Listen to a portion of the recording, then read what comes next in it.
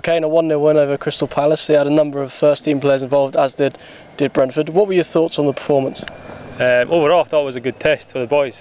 Obviously, they had quite a lot of first team, but overall, I thought we were brilliant.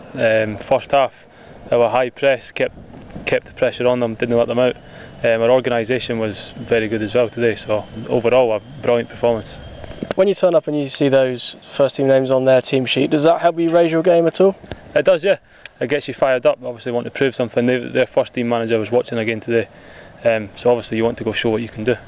In terms of the first half, how it panned out, were you kind of a bit disappointed not to be ahead at half-time? Yeah, we had a few chances in the first half, but second half, Presley, I thought he deserved his goal. He put in a brilliant shift today, and he had one he should have put away before. So, but not fair play to him. We crafted.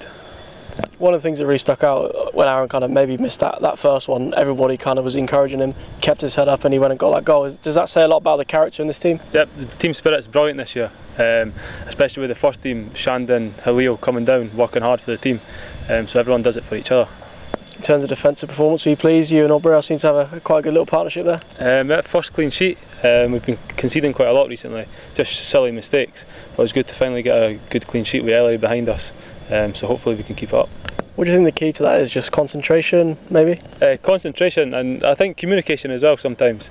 It's when you try to keep them in, just try to work like a clock like that. So it's communication, but overall I thought we were very good today.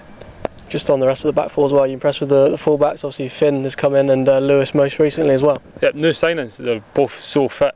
They do a brilliant job for the team up and down. They're both aggressive going forward, and they can put a tackle in at the back, so a great addition to the team. Seems like everybody's pushing for a starting place in the cup final on Monday. Everyone's looking forward to it.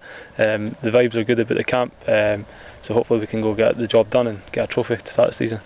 What do you think that would represent, going and winning that trophy? Do you think, with last year in mind as well? I think it just shows how good a team we really are.